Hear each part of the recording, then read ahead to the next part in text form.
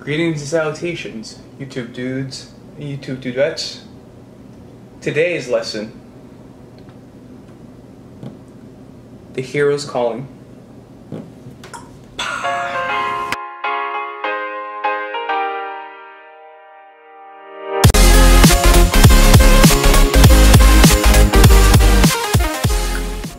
Hey guys, welcome to the second video at the hero's journey. My name is Greg Grow, and today we'll talk about an important concept called the hero's call, or the call to adventure. If you want to find more about my channel, click here for my first video. Never thought I'd see a flying video before. Creepy! So basically, in any adventure story, the main hero has to receive a call to adventure, a hero's call. Something has to come and invite them to explore a different world they haven't experienced before. Think of the movie Lord of the Rings. The call to adventure was the ring presented to Frodo. Or if you're a fan of fantasy like I am, the call to adventure for Aragorn was the dragon egg, and the call to adventure for Harry Potter was the letter to go to Hogwarts. So all in all, this hero's call is an invitation for the hero to go from their comfortable existence to a different world, to a place they haven't been before. How this hero's calling applies to our own lives is that every day you're given an opportunity to step outside your comfort zone and pursue something that you care for. So to spell it out, basically answering your hero's call in your own life is basically when an opportunity arises for you to step outside your comfort zone and to do something that aligns deeply with what you believe in. And by nature, a hero's calling is uncomfortable. You're stepping outside your comfort zone. It has to be scary. It has to be something you feel that you cannot do. Otherwise, it won't be a hero's calling. It'll be just something you do day to day, every day. The possibility of failure has to be there. That, in a nutshell, is answer your hero's calling. To make this idea more concrete for you, I'll share a story with you about a historical figure which I believe was a true hero. I'll also tell you the moment where he answered his hero's calling. I designed this narrative so you actually feel some type of way after the story is over, so you actually experience what it means to answer your hero's call.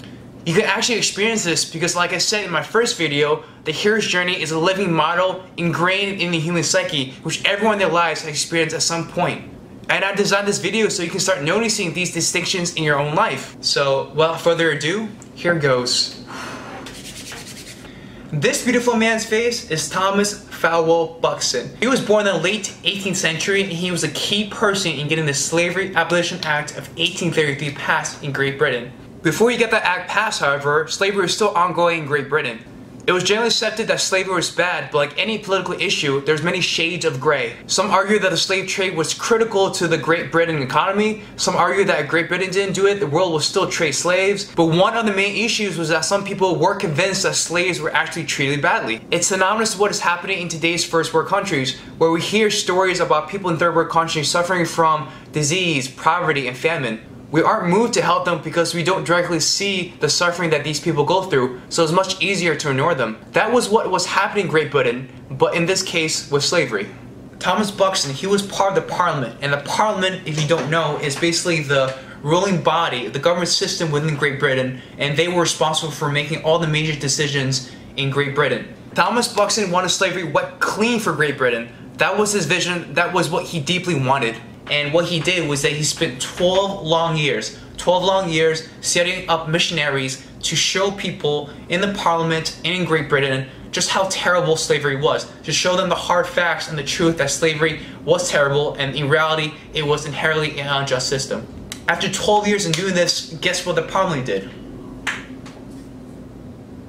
Nothing! They did nothing!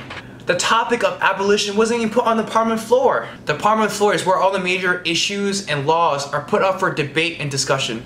So imagine that. Put yourself in Buxton's shoes. You spend 12 years working day in and day out to prove to your country that slavery is bad and should be abolished. Yet, no one makes a move, and the issue of slavery keeps getting ignored and waived by the very people you work with every day.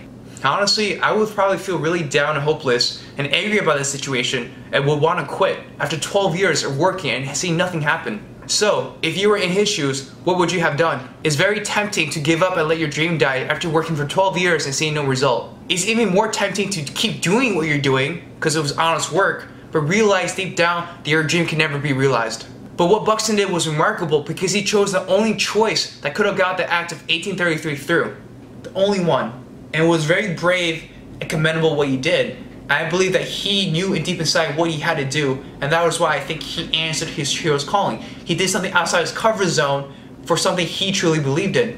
Basically what he did was that he pounded his fist, stood up in Parliament and said, "A voting shall be cast now. Either you're for or against slavery. No ifs or buts." He was forcing the issue, which was unheard of during that time. So again, put yourself in his shoes. Not only was he putting his reputation on the line, he was also risking the government positions of his friends too. Because if they showed their hand and showed everyone that they were against slavery and the voting went south, they could lose their seat in Parliament. So it was a very risky and brave thing for him to do because he was forcing the issue knowing all the potential risks. During the whole time, people from both sides were telling him to call it off. I'll put a picture here of the Parliament floor so you can imagine it better. And even more tempting to just soften the words so people don't have to show their true color when they voted. But during the whole time, he slammed his fist down and said, "No, I will not back down, I will not soften the words. This vote will go through because this issue of slavery has to be made known to everyone. It has to be made." And he did. He stood his ground. Regardless of all that pressure he felt in that room during that day, he answered his hero's calling. And from there, you can see that the dice of fate were rolled. Even though the people against slavery lost a vote during that day, a series of events happened. Now the government knew that slavery wasn't an issue that could be waved and motioned away. It was at the forefront now. So what Buxton and his friends did was they set up a national petition against slavery. And what they did was they gathered 4 stacks of paper filled with signatures. It was like a final rally for Thomas Buxton. All his hard work for over a decade was finally coming to fruition, and the people of Britain were rising with him to declare that Great Britain did not want slavery anymore. Finally, in 1833, the Parliament finally passed the act that abolished slavery from all of Britain.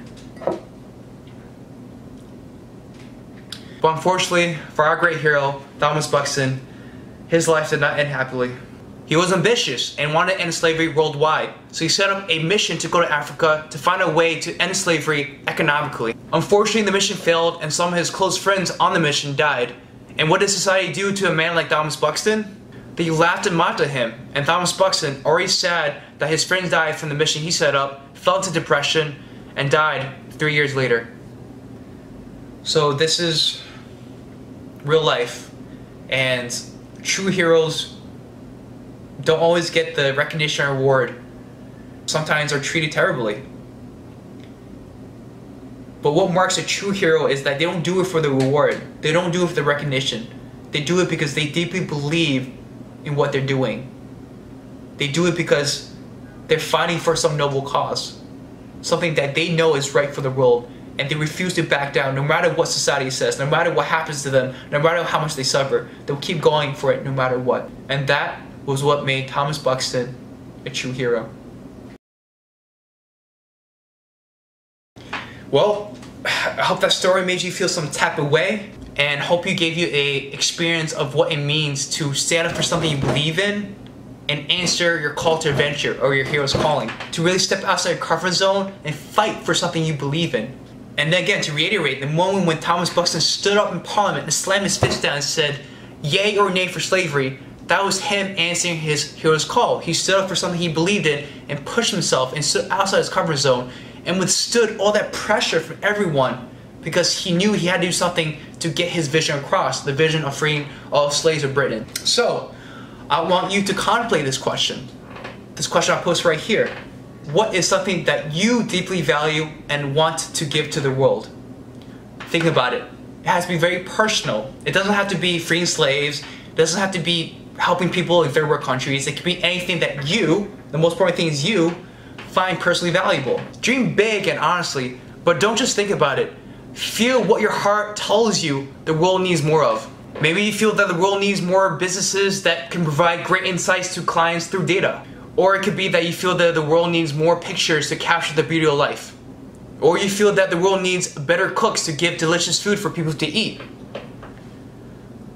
Or you want to open a bar so people have a great time. Or like me, you want people to be more passionate and empowered in life. Once you ground yourself in that feeling that tells you what you truly value, start looking for opportunities to answer the hero's call and step outside your comfort zone so you can give the world what you truly value. I hope this helped and helped you understand this important concept called the hero's calling or the call to adventure. Quick update on my physique competition. the gains are coming. My strength is going up in the gym, which is nice. Might do a update video of me working out in the gym, because anytime I really push myself and go through a set, I feel like I'm answering my hero's call, because I'm pushing myself to go past my comfort zone and do it. Not just for myself, but for you guys, so I can bring the best package I can and help motivate you guys to become the best that you guys can be. So maybe I'll do a video about that in the future. Until then, I'll put links at the end of the video to help you guide to more resources that will help you really ground this idea of a hero's call in your own life. And yeah, hope this video helps. Until then, peace. I love you guys. Take care.